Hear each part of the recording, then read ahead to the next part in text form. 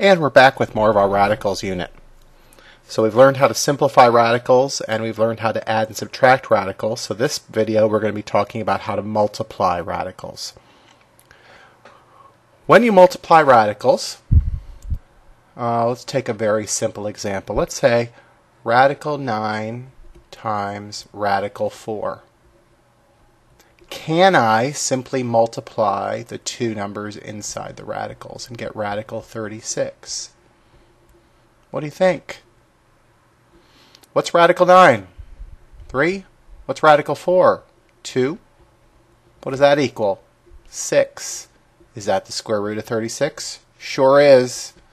So what are we saying? We're saying that if, let's write it in algebra form, radical A times radical B equals radical A times B. That is a perfectly acceptable thing to do. Now remember when I talked about adding and subtracting that you could not do this. Can't do this.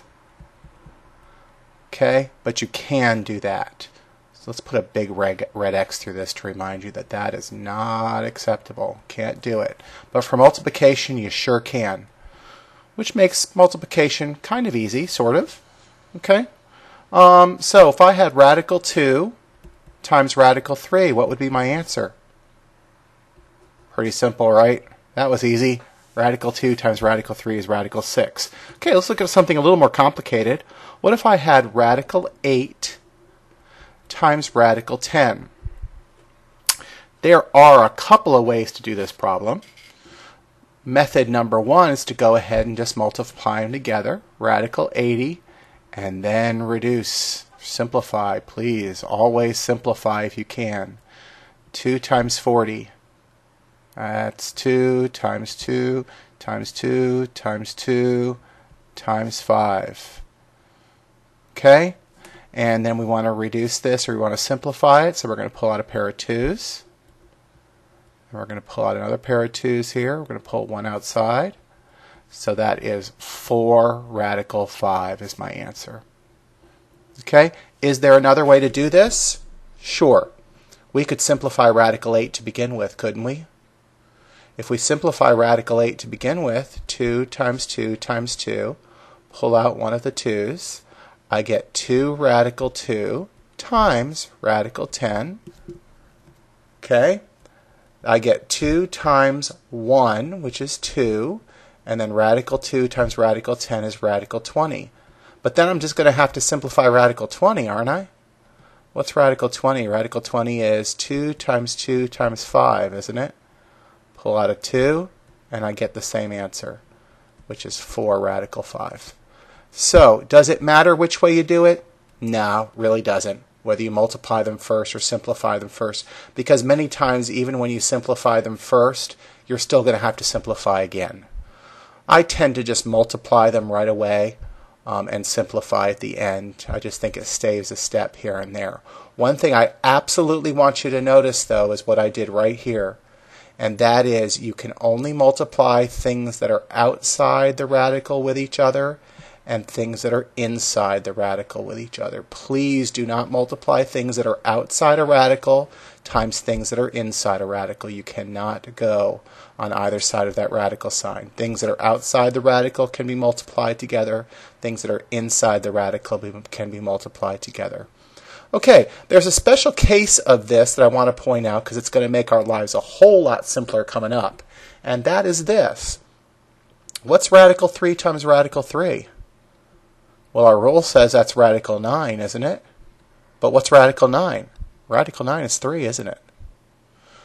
What's radical 5 times radical 5?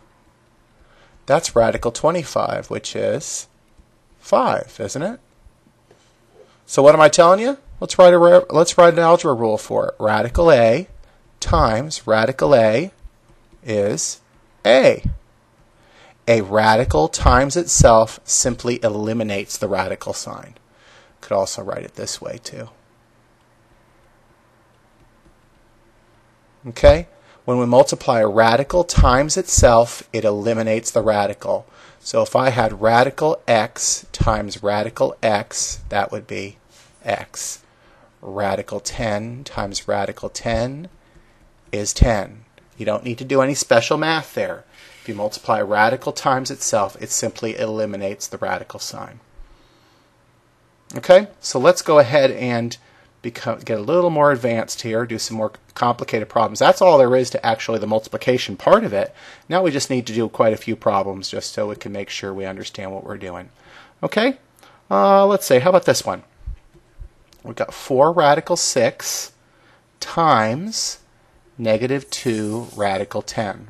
Now in this case there really is only one way to do it because neither radical 6 nor radical 10 can be simplified. Those are as simplified as they can get. There are no pairs. This is 2 times 3 under here. This is 2 times 5 under here. So those actually can't be simplified any more than they are. So we can't do anything other than simply multiply them together. So we're going to multiply this 4 times the negative 2. Again, multiply things that are outside the radical together and then things that are inside. And 4 times negative 2 is negative 8. And then 6 times 10 gives me radical 60. But again, you always must look to make sure you can whether you can simplify any radicals in your answer. So I've got negative 8. What's radical 60? Radical 60 is 4 times 15. Okay? Again, we're looking for pairs because we're doing square roots. So there's a pair of 2's right there. So we're going to pull a 2 outside. Negative 8 times 2 is negative 16. Radical, what's left over on the inside? 15. Pretty straightforward, isn't it? So again, you can multiply things that are together under a radical and multiply things that are outside a radical together. Don't cross the radical sign. And then just make sure your answer has been completely simplified. And if you multiply a radical by itself, it just eliminates the radical sign. Let's get a little more complicated, shall we? How about this?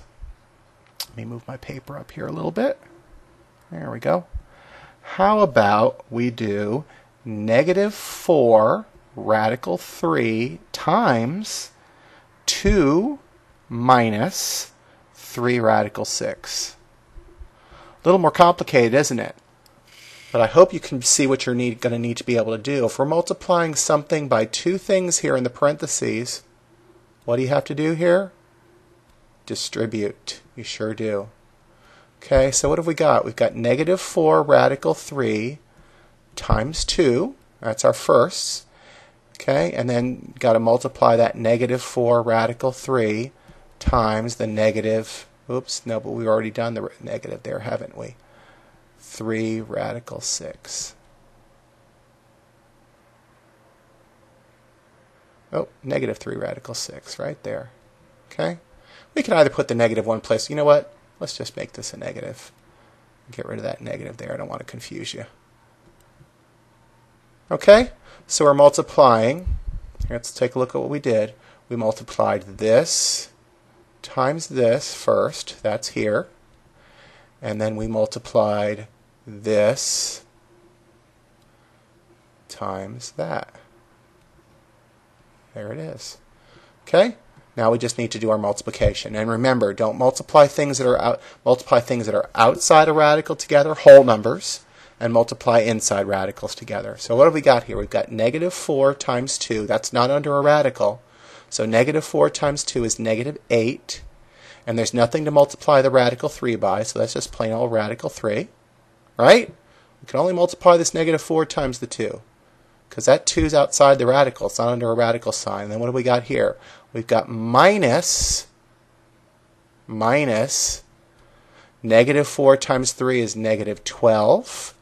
And then radical 3 times radical 6 is radical 18. Okay? Looks like we're going to have to do some simplifying here. Let's go ahead and take care of that negative first. Subtracting a minus gives me a plus 12 radical 18. Can either of these be simplified? Well, that one sure can't. But this one can. There's a 9 in there. So I know I can simplify that. So I've got negative 8 radical 3 plus 12. And what's 18? That's 2 times 9, isn't it? There's a pair of 3's. Pull the 3 out. I've got negative 8 radical 3 plus 36 radical 2. There we go. Okay. Does that work? Sure does. Sure does. Okay, let's do another one, shall we?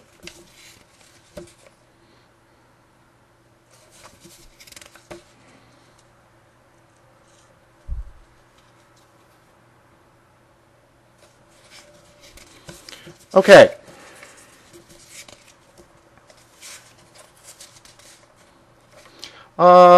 Let's see. Let's do one with foiling. I've got 4 plus 3 radical 5 times 3 plus 2 radical 5. I hope you can see that we're going to have to FOIL that. And y'all remember how to FOIL, right? Sure you do. Firsts, outside, inside, last. Okay, so let's look at our first. 4 times 3 is 12. Outside. 4 times 2 radical 5 is 8 radical 5, isn't it? I can't multiply the 2 times the inside. All I can do is multiply the outside times the outside. Okay?